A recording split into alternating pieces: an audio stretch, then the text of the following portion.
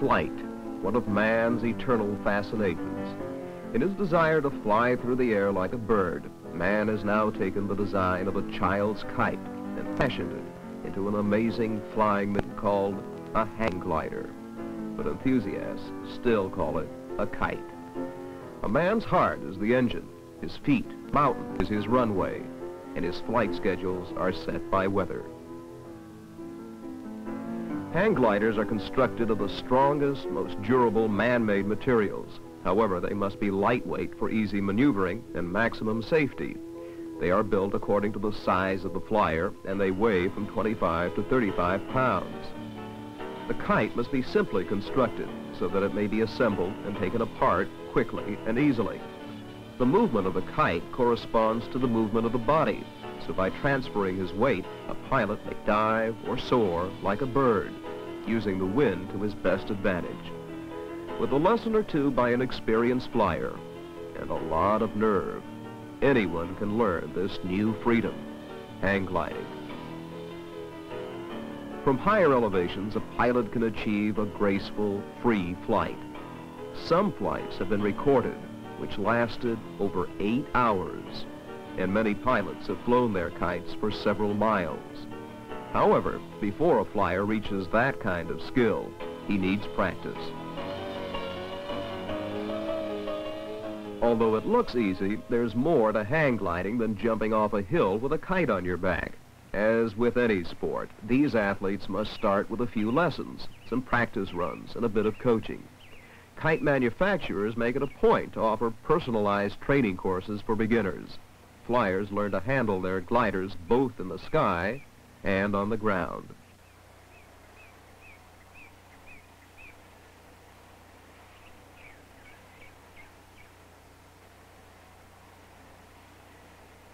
An instructor teaches the students everything they'll need to know for a perfect free flight. Of course, at first, things don't always work out as planned.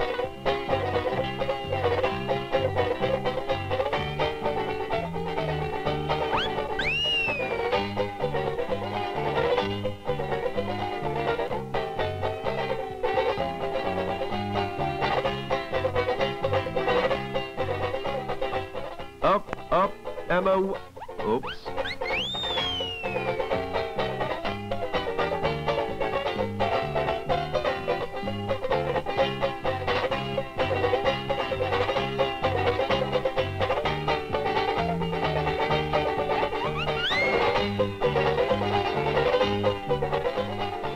Beginners learn to fly from lower, safer elevations, but the thrill is still there. Jumping into space is never dull. But takeoff from higher elevations enables the flyers to have more freedom in flight. They can cut nature's apron strings. The seeming simplicity of the sport makes it attractive to many people. One person, one kite, one hill, and a bit of wind.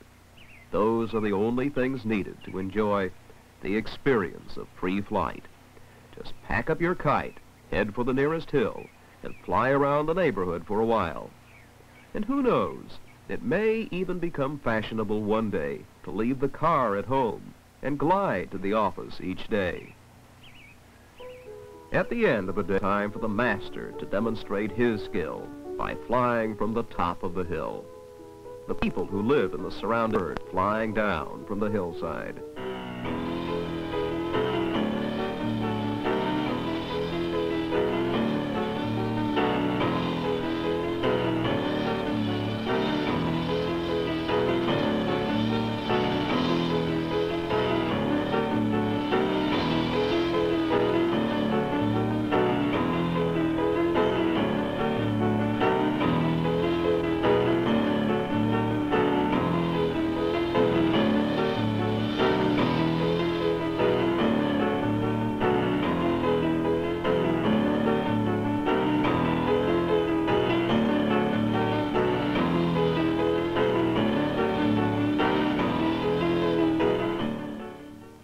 You can usually find any hang glider enthusiast at a kite meet several times each year.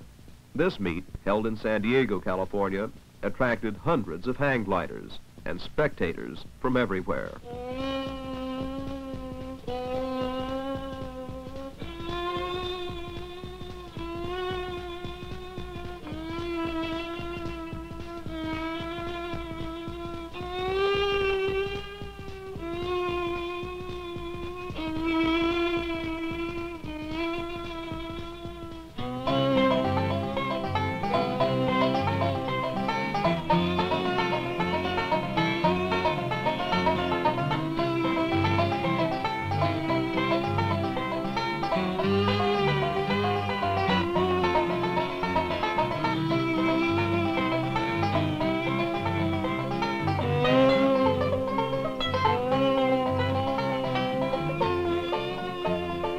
The atmosphere of a kite meet is festive, carnival-like, and there are always plenty of attractions.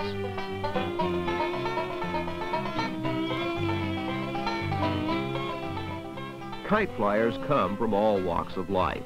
One enthusiast is a computer programmer during the week, but he hasn't missed one weekend of gliding in the past 2 years.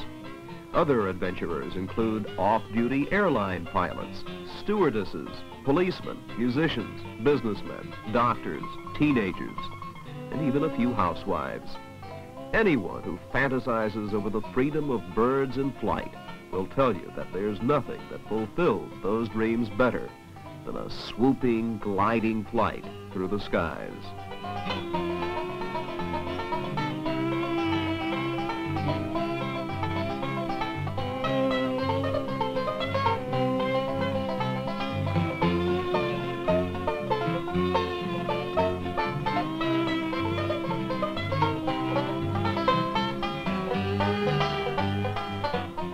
What goes down must come up.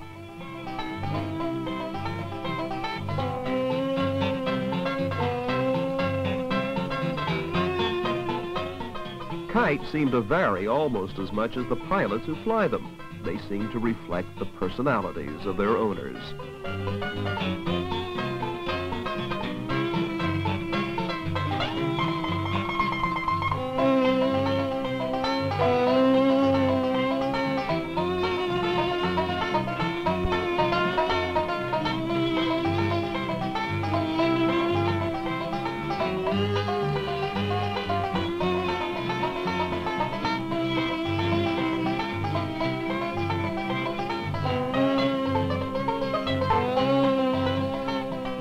Discussing flights and sharing each other's experience is as much a part of the sport as flying itself.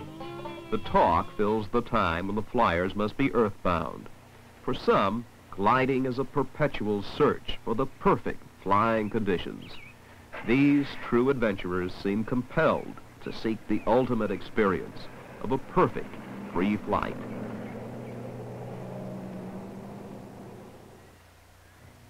At last, these adventurous men do discover a giant hill on a perfect day. The challenge is set. Excited by their discovery and anxious to meet the challenge, these top flyers realize that such high elevation flights are serious business. At these heights, wind currents can change drastically. Even the most experienced flyer can lose control of his glider and find himself in serious trouble if he doesn't focus his mind on what he's doing. The flyers examine the hill closely, discussing their flight patterns. They must take advantage of the terrain of the hill as well as the wind currents, and wait for just the right moment to take off.